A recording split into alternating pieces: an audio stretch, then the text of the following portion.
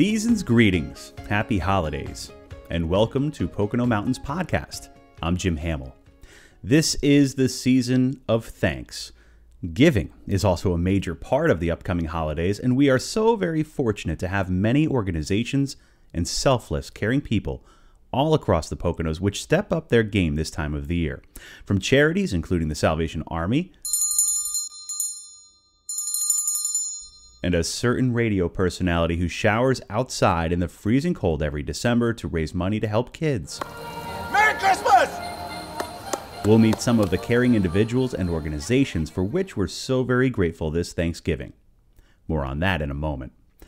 The Poconos is a year-round destination for millions, and with 2,400 square miles of mountains, forests, lakes, and rivers, with historic downtowns and iconic family resorts, it's the perfect getaway.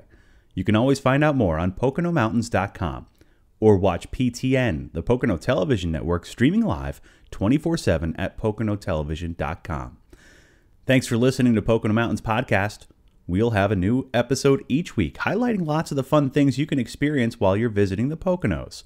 Subscribe and leave a review and or comment on whatever platform you listen.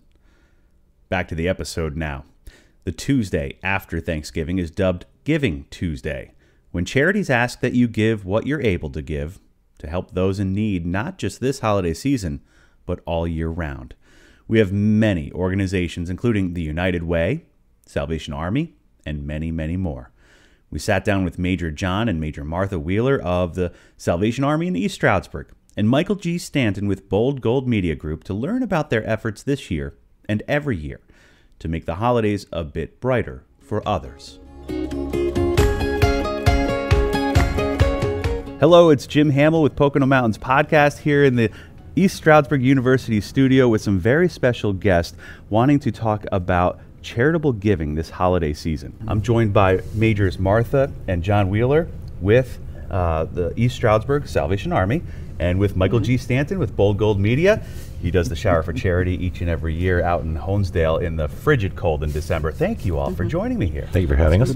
Absolutely. I'd like to start with you folks. You know, it is November as we're taping, and just right now we're starting to see the Red Kettle, you know, the ringers going out in force, asking people to give what they can to the cause. And I wanted to know, just from the standpoint of the Salvation Army, what's the impact of the charitable giving that you see throughout each and every year this time of year? Salvation Army Kettle started back in 1891, San Francisco. They were trying to feed about 25,000 people Christmas dinner. Since then, we've been doing kettles, but since then what we do has changed. It's not just about the food anymore. Right. It gets into sheltering and toys and all sorts of other things that we take care of. The need is great, so we keep putting the kettles out.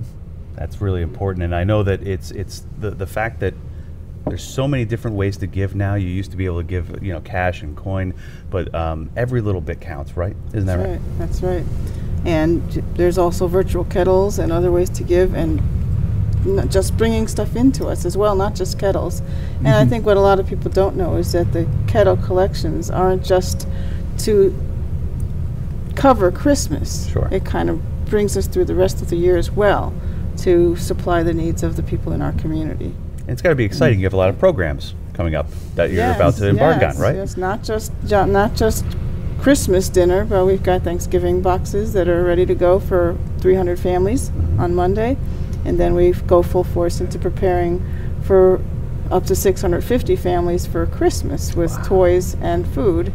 And that will be on December 21st. So it's a full month of prep and packing and collecting. In addition to that, we do have the shelter. We have a soup kitchen, and we still have our ongoing social services.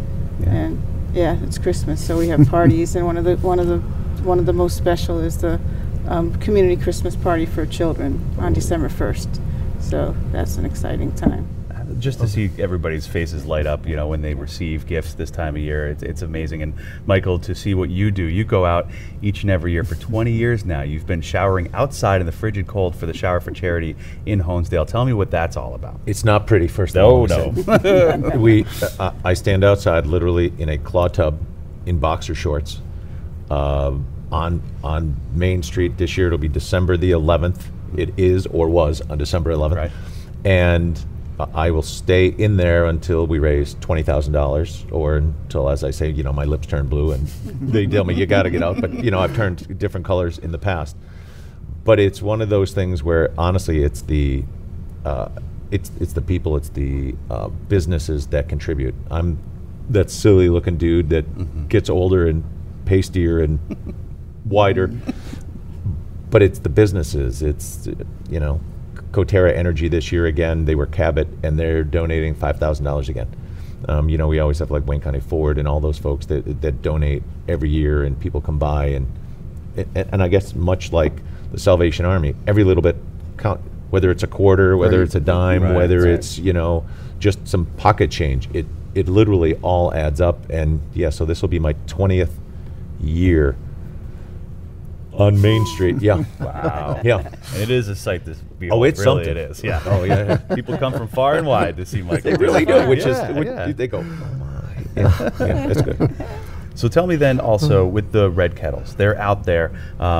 That's a significant amount of volunteers that go out there into the community, and that's what we need to, I think, you would agree, kind of incentivize or inspire people to do, is to give back in any way, shape, or form that they can throughout, not just this time of year, but all year round. Right. The kettles are out, they're scheduled 8 hours a day from yesterday through Christmas Eve.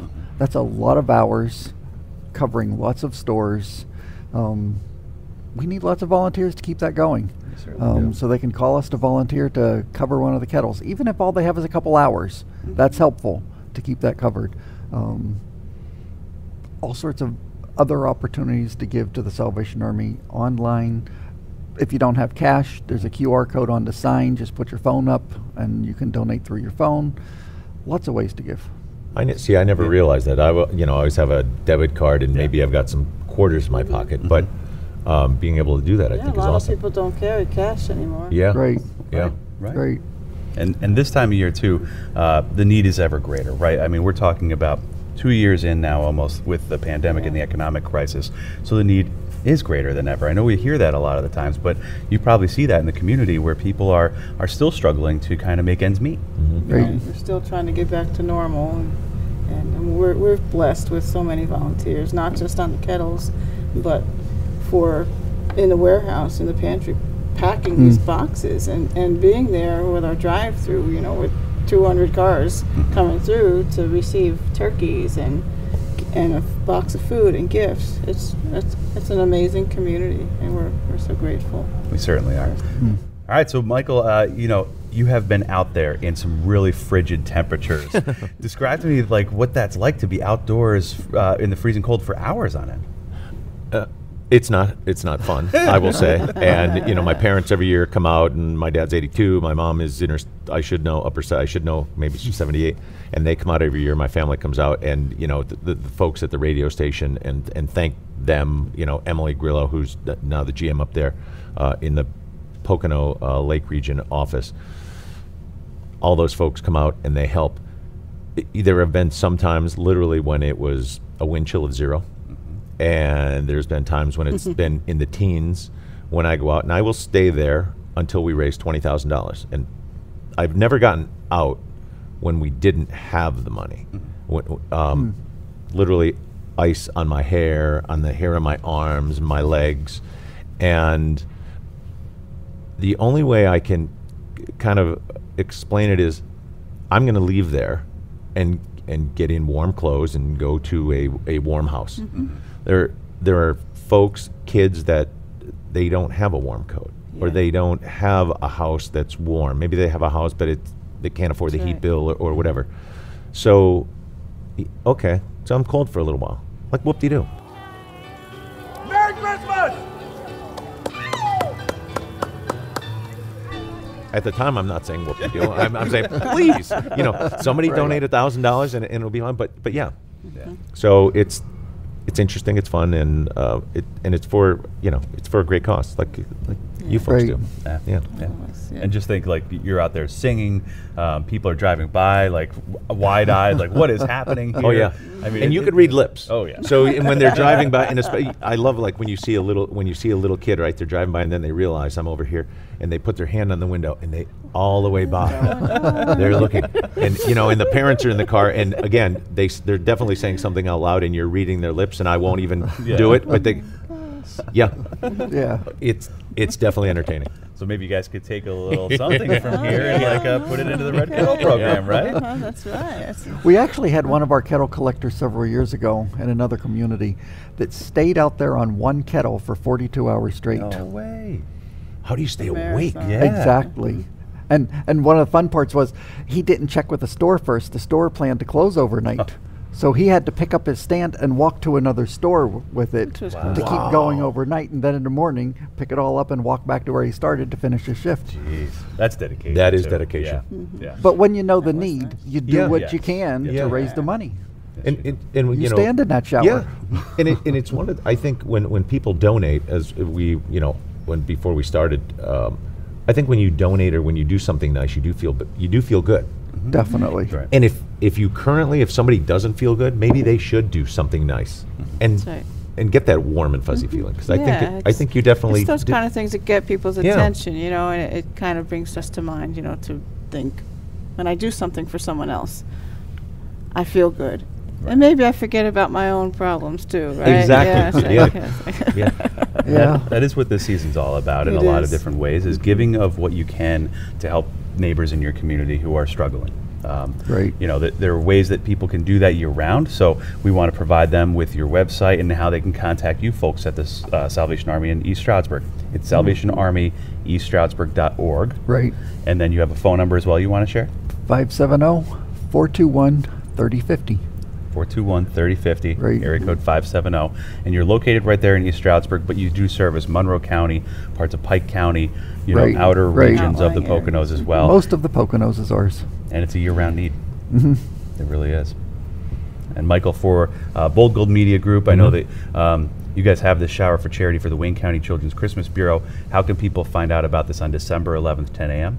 So we will have it on our Facebook pages, on 95.3 DNH, on Classic Hits. We do some stuff on the River Facebook page as well. But you can call with the donation, call Joanne at 570-253-1616, 253-1616, and Joanne can send you some information, get you details. Listen, I know this is going to air all during all during December, so it may be after the fact, but listen, we'll take money on the 12th, on the 30th, Right. in January, so it is a good It's thing. never too much. It's never too late, it's never too much, and it's never too little. Right. It's, here's somebody has a dime or a quarter or $100, Yeah. $1,000, Just 2,000. give, right? That's what we were talking about. Yeah. It's just give Give of from what the you heart. can. Yeah. Yeah. Right. Tell me then one last thought that you have then to leave people with during this season of giving. What motivates me is just remembering the people in need. I call them the hidden generation, people who have deep needs that it seems like society doesn't even realize they exist. I remind myself of those people and just keep plugging through and get done what I need to do. Major Wheeler? I just would want to express thanks to all who give and to all who give of themselves, not just money. It's not just about money. It's about giving of ourselves, and God blesses us for Yeah. our sacrifices in that way. Indeed. And Michael, I mean, hopefully it's warm weather, man, but you said Listen. even if it's cooler out there, Listen, maybe people will give more. Wind is the enemy. Wind is not our friend. And I want to, again, I'm the guy that stands in the shower, whatever. But it's the businesses, it's the people, and I want to seriously thank everybody who helps, everybody who donates. People drive by from out of town and they're donating $10, $500. Literally, like my son will come up and say, "Dad, somebody just gave me 5 $100 bills, like from out of town." That's crazy. Some are in Yeah. town, some are out of town, but we have so many generous people in Wayne and Pike amazing. County. It's and beyond. But I mean, so thank you. It is awesome. All right. So People are December still 11th. good. December Yes. 11th. December 11th, 10 a.m. Hopefully not going into the night like that 42-hour. We'll be praying. Yeah, no, listen, Put in. listen. There is a limit. We'll cut that baby Pray for short. Mike. Yeah. But thanks to each of you for what you do and all of your team members getting out there in the community and making the Poconos a much better place to live and to coexist with people who are finding themselves in greater need this time of year. So thank you for doing all that. And thank you for making you. people aware of that. Hey, we'll spread cool the stuff. word Yeah. anytime we you for can. That's this. what we're here for. Yeah. So thank you for joining us. We hope everybody has a very happy and safe holiday. The Salvation Army in East Stroudsburg serving the Pocono Mountains, as well as the Shower for Charity featuring Michael G. Stanton. Just some of the amazing ways our community gives back this and every holiday season. Want to learn to ski? The Pocono Mountains is the place to be. With lessons for every age. You'll be skiing or snowboarding in no time. Now you're doing it by yourself. And learning is fun. And the views are beautiful. Choose from 6 amazing ski areas.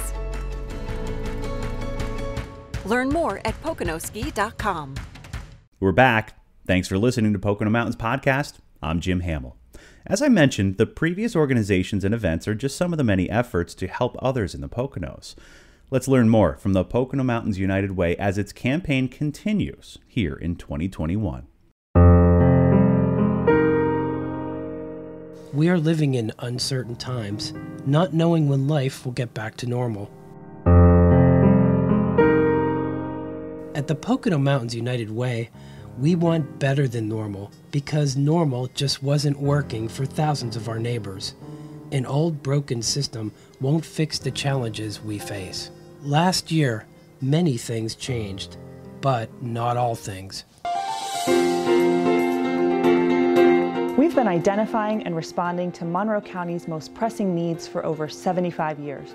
Today's challenges are no different. Thanks to motivated people just like you, we were built for this.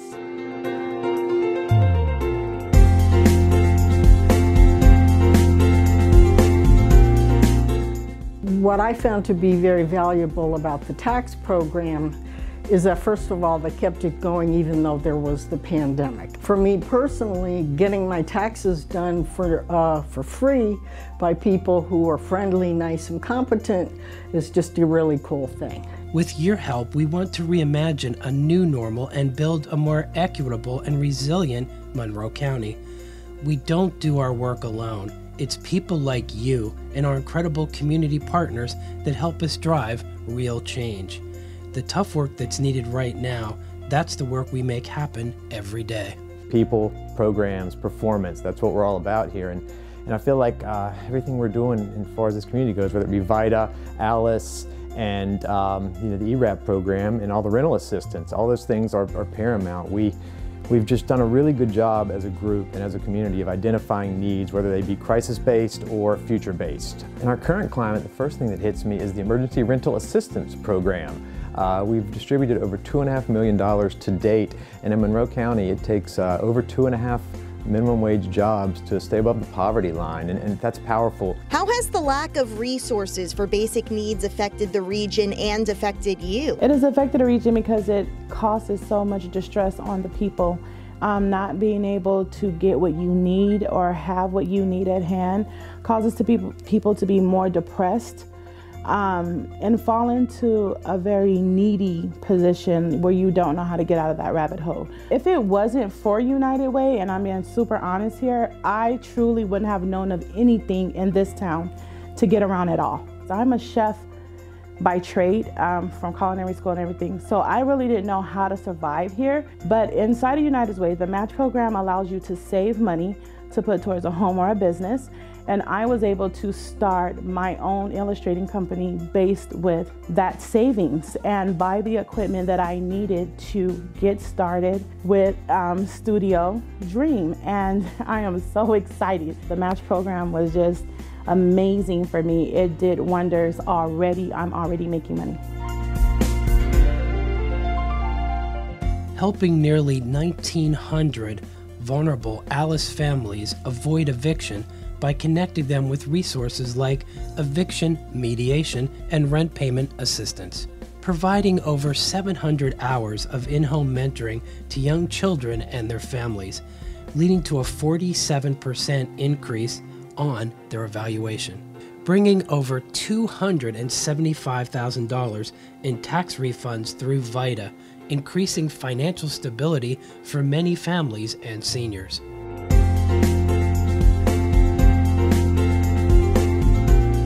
What makes the work of Pocono Mountains United Way different from any other organization in the community? One thing that makes the United Way different here is that they are the best organization at identifying the community's needs, then finding the resources, whether it be financial or human resources, to match those needs and then deliver those services in the most efficient way that they can be delivered. The Pocono Mountains United Way is bringing people together to help our community recover and thrive, united. If we work together, we can create real change, but we can't do it without you. Why do you care about the health and well-being of our community? Well, one of the main reasons, I have two kids. We've moved to Monroe County in 2001. I had my first child in 2002, and I felt it was important to live in a community that I was informed of what type of resources were available and what was it that we could do to help the community grow in a healthy way. So in 2020, Waste Management contributed $15,000 in education improvement tax credit funds to the Pocono Mountains United Way. We really love the fact that everyone is focused on education, as the students of today are our leaders of tomorrow. How did the United Way help getting your daughter's vision screened? So my wife and I both work full-time jobs, and with that and a newborn child, it'd be very difficult for us to get our daughter screened for her vision. And luckily through United Way, we were able to get her screened at her daycare and get that referral for her to see a pediatric optometrist. And we got her glasses right away. With your support, we changed lives for the better. Over 15,000 lives during an uncertain 2020. In the face of those unprecedented times, hope happened. It can keep happening. All we need is you. Join us so we can continue to respond united, recover united, reimagine united, rebuild united, and live united. We were built for this by people just like you. Join the fight at PoconoUnitedWay.org.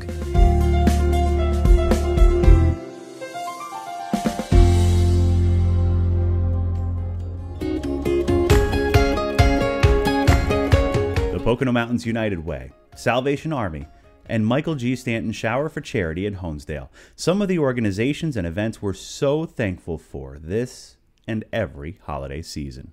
Thank you so much for listening. We really mean that. Please remember to subscribe to Pocono Mountains Podcast anywhere podcasts are available. Come visit us in the Pocono Mountains. Book your trip today.